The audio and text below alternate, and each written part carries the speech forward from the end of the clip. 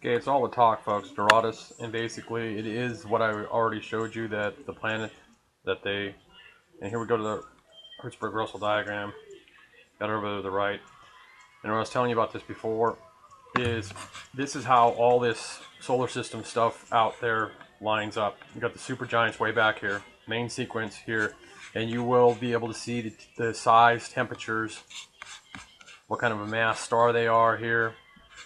M class, they group them. Basically, you got to remember that you're 360 degrees in space out here. You do have the sun over here with Alorap around this area here somewhat, but you got to put yourself out there 360 degrees like in a fishbowl, okay? And then they plot these on here in temperature wise, and then you got to figure 360 degrees from the sun and from Earth. So you can either plot yourself as Earth out there or the sun, but it's basically better to plot yourself off the sun, because you can always find Earth from the sun, and then you can find directions of everything else out there in anything that you're using for. I use lots of different softwares. Basically, you can see my symbol down there, and I just don't advertise for anybody. So let's go ahead and look at what we got going on here. And now there's a reasoning for certain numbers in IE. You can see this here. I'm not going to get into that right here. All I know is I love the U.S. PSYOPs departments. So anyway, some people that have went rogue from the U.S. PSYOPs offices, you got a problem. Once someone does something to somebody. So anyway, what I'll do is basically get out of here again, and basically that is one of the star groups that it is in for damn sure. And there's lots of other ones. I'm not going to give that information now. I'm wanting to get other information from people. There is a land rush on it. It is space, and basically we can travel through space, and people are going to start realizing that. It might take a couple more years, but the idea that the people in the know and in the click. So a lot of these things is where it's not at. There are observations where it is at, and basically I've got all of pretty much, and just lots of people can go to it. A lot of other people need invitations and roadmaps to get to it. So I want information, and I'll get it. Now I'm going to give you the actual telescope shots in a few minutes, and basically then you'll know that I do know what we're looking at. Now when I point here, I could be right, I could be wrong. It doesn't even really matter about that group, but basically it is a roundish, it's a very roundish star cluster, okay?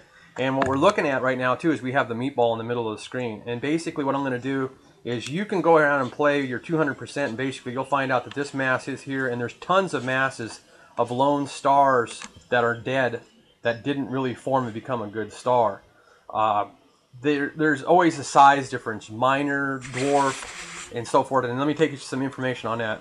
Now what you have to be careful about this site is some information is true, and a lot of information in here sometimes is disinformation to get you going in the wrong direction. And sometimes you can be lucky, and they're telling you everything that you really want to know in this symposium, okay? So this stuff's all out there. Now yesterday I was able to get a good view at Uranus, and I'm probably going to get a better view here, and maybe we might get a historical view in here to it. But basically you can see it because it's the blinker.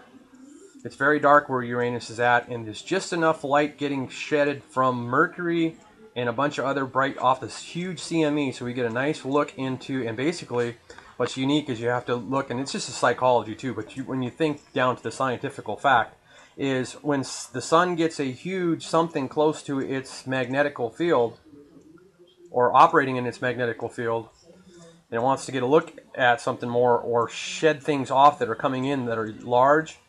There has been some huge stuff come by the sun of recent, and I'll show you that in the next couple of videos and stuff like that, but and hella fast too. And so we get the action off the sun, and you can see Uranus doing its blinking there. It's just in between. It's basically the little blinker right there to the right upper there, from what I understand, because that's what their laser telling us what it is. Now I seen some huge stuff up by Uranus by looking at what I looked at yesterday on the same footage, because you can zoom in, and I'll show you that in a little bit. Hopefully we got time. Let's go to some more. And this is some good information of what is really over there.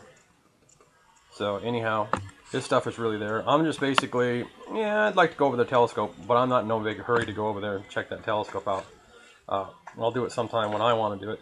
But anyway, now coming over here, basically, the physicists know that I know how we can actually, so it's not somewhat of a secret, and then again it is, because there's little links to be able to make sure that it works and functions correctly. So, yep, we can pretty much turn 42 light years into probably 42 hours or 42 days. And as you see, I don't know what the last thing I touched on here, but as you see, we have all kinds of different speed particles, and basically it goes into photons, protons, and quantum. So, and I've been studying the quantum ever since they started colliding. I'm an electrician. I want to know about that stuff. So anyhow, this is what we got for a map out there right now, what's going on, Venus and Mercury, so that you know that when we're looking at it, basically Venus is beyond, and you won't be able to, well, you will be able to. Venus will be over here to the left. But you want to go to, actually, just basically, you want to go and look at Secchi on the H2. This is what you want to look at on the 11th. And if you look there on the 11th, you'll get a good shot of Vega. And there's something huge up outside of Vega that's not listed on a lot of. And there's also, and then you can see also, maybe I'll have time to go in.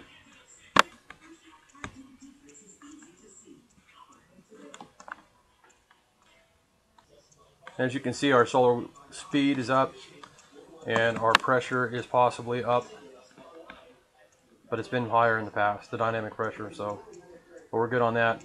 So as we get kind of calm here, I haven't even looked at what we got going on earthquakes. It doesn't really matter at this point. Here's a 50-50. Good advice, and then at the same time, it's a threat. So what's that? Well, I know what that is. So anyway, something's up, huh? Now see, I've always told everybody it's all about them changing the names of stuff all the time.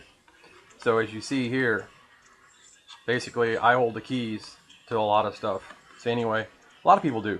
Plus the thing is way more I mean, a lot of people, but actually the numbers above me get smaller on people that have the numbers of what they got and what is what. This picture is correct, but the numbering is to throw off. There's a little disinfo, and then there's a lot of good information in here. And then I'll read this, and you can see the link, BBC News, Rogue Planet. Go look that up. So basically, there's stuff pumped into people. There's a lot of truth here. The most of the truth is the actual factual that there is, but they lie about there being just one planet that's roaming our local area of the sun. Okay, an idea that you basically actually factually know about the people. And remember, that's an artist rendition there. So there's a little fake bake in here, and then there's a lot of truth in here. So you want to read that article. And basically, you can save time looking for the article. Just watch on full screen and blow it up. But I'm not feeding you any disinfo. Matter of fact, I'll just refresh it real fast, and you can have the link. Big deal. It's no big deal letting the link there. There you go. Okay? So, but you got to remember there's disinfo, too, in that article. Now remember, I told you the distance was 42 light years, and then a lot of people started saying 44, and then like I say, the disinfo, that certain agency tried to tell you that it's 100 light years away. It's not. It's 42 light years, and I gave you the distance before. So watch my old videos and go back. Every one of my videos is a damn good catalog, okay? So now, let's go ahead, and we're going to have a video on this in the future. We'll go in here, we'll actually be able to go into A and B, and we should be able to actually go take a look at it, okay? Forget telescopes. This is the best telescope that you got out there, Soho. And, oh yeah, it'd be nice to be on the Hubble, wouldn't it? Remember, I gave you the correct constellation. I give you the numbers, the names of it, and everything like that. I just don't give you all the observations, but I will give you some pictures. But the distances are they're always lying on the distance. This may even be fudging now, too. As you notice, the distance keeps changing. Go to my original video. So I should be able to give a peek at Uranus here, and you'll see how great that this is. Now let's go ahead, and first I'll pump up. We'll just go to 400 real fast, so you understand what I'm saying. So basically, we'll be able to go in and take a look at Uranus. And there also is some new information, because it's been so dark over there that we really didn't know what's exactly back there. Now, I seen 2 stars last night, so we'll see what we get today when I take a look in here real fast. It's a different view. Like I say, basically go look at the 11th. The 11th's got some damn good footage. Okay, so then we'll customize this up to, we'll go, oh man, we'll go ahead 999. Let me get some video time saved here, hang on. So the most important thing is, yes, you can zoom in like crazy at all these shots, the A and the B, and remember there's layers, but the actual factual, they don't put a lot on the movies, they don't put a lot of layers on the movies, so you can zoom in and see a damn good shot of what's going on. Now, you might be able to discern where Uranus is for actual factual, but there is 2 little stars that are out there. Either that or Uranus is that small, which is basically Uranus is supposed to be something between, I'll give you a comparison in a few minutes, I think. But let's go ahead and go in and take a look. Now remember, the only reason Mercury looks so huge right now is the idea that it's so close to the sun and its whole plasma field lights up. I'm not going to say a statement that someone's trying to get me to say, but anyway, you can see Mercury here, and remember the sun is way down, or basically it doesn't matter. It's in the well, it's in the center. Everything's centered off the sun, okay? So Mercury's close, and you get that footage, and then I got Uranus over there, and we're taking a look at it, okay? Then you got Earth, Venus, but no matter what, see in this shot, you got Mars and Uranus that I'm zooming in on. And Uranus is way the hell out, and you'll see why it's so damn dark over there. But remember the size, it's way bigger than, it's the next biggest thing pretty much close to Jupiter that they tell you about, okay? And Pluto is always been basically, they're putting a stage act on Pluto because Pluto is smaller, but the idea there's a lot of secret stuff about Pluto that they're trying to hide. That's why they're trying to say it's not a planet anymore, okay? There, it's way the hell out. So, but basically you can see there's two stars for darn sure, right? Either that or it could be planets. But when it has a cross, but see, as it gets very well illuminated, the plasma field, it'll start stretching out left laterals, left and right laterals. You see, because see, that's what Mercury's doing there. Okay, it'll start to get laterals. So basically, from a distance, we should figure that those are stars. Those are two stars there, and that's not Uranus. So we'll pump in. So with new software, we always get good views. Now remember, Mercury right here is basically not a star, and it's not even really a planet. It's the same size as the moon. It's basically a moon that's basically magnetically connected in an orbit, okay? Then we'll put the zoom on, and we'll take a peek in, and as you can see that this is great footage, and you can do this with your software. You don't need a telescope. It's better than a flipping telescope, okay? Soho and Setchi are awesome. You got to play around with this. We'll see what I get within the video time of what we got going on here, and see what we kind of look we get at Uranus. But you can play around with your own software, and when you, every different day, and you can check it out. And as you can see, there's stars because Uranus is dark. It doesn't have any luminosity to it. So basically, they laser find it there. You might be able to catch it, and it's just basically, I think what I've been able to find is some very dramatic shots of it from zooming in here. But now I'll go ahead and we'll zoom in some more. Maybe I was better off with the light that we were getting on, we'll get up to 300, and then we'll scan across. You can play around with your screen, and you can end up, and basically you get, there's Uranus. It looks like to me that it's this dark, but then I could be wrong. But I got some good views last night when I was shimmering around on here. And I would figure more than likely they were more correct if they're up here. But no matter what, it's going to be a darkness. But because no matter what, and as you can see when they have Uranus listed there, there's 3 stars that are like getting blocked there. Some of it's writing and then some of it's stars. There's 3 stars over there. And if I move around here, I think I can get, well, yeah, I can get rid of this for a second. Hang on, we'll just stay at 300. But it's good to play around with this new softwares that are out there and get them for your computer. And you can really get a great view of what's going on. That's Mercury there to the right. Uranus is back here somewhere, and it should be dark, and it's way the hell out, you see, away from Mercury, as I showed you on the plot map. So I was able to, at a few times when I tried to take a picture of it, I couldn't get it froze. And if you go to pictures, you're not going to get a good resolution to be able to see, because there you go, you can see 2 stars out there by Uranus, wherever Uranus is behind the darkness. Because there are stars that are out behind Uranus, but the idea that we're trying to get a good glimpse at basically being able to see it without its luminosity. Because it should be somewhere in the darkness here. So you can go search around. They seem to have it pretty good plotted on these 2 stars every time you go to look at it though. So it's somewhere in these dark shadows there's Uranus.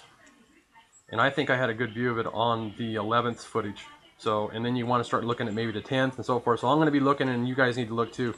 But factual, that is what, there was Mercury there as I'm flashing over. I'm going to try to get it out of the screen. Real quick, we'll take a look at the meatball, in which we know that's there. And basically it's always angles, you have to remember, and it's huge, space is huge. So basically there is some huge stuff out there, and they're starting to admit that there's dark stuff that's out in space. So, i.e., you're getting a little truth finally. Let's take a look at the meatball here, and remember it's angles and pi and so forth and so on. It basically angles to be able to see stuff. As you see, you need to use the tools and zoom in here and see all the stars in front of the meatball, and basically the meatball is there. Okay, it's not a shadow of Jupiter or anything like that. The secret is using the CME light to find objects, because the CMEs off of the sun are giving headlights out into space. So basically look at the 11th.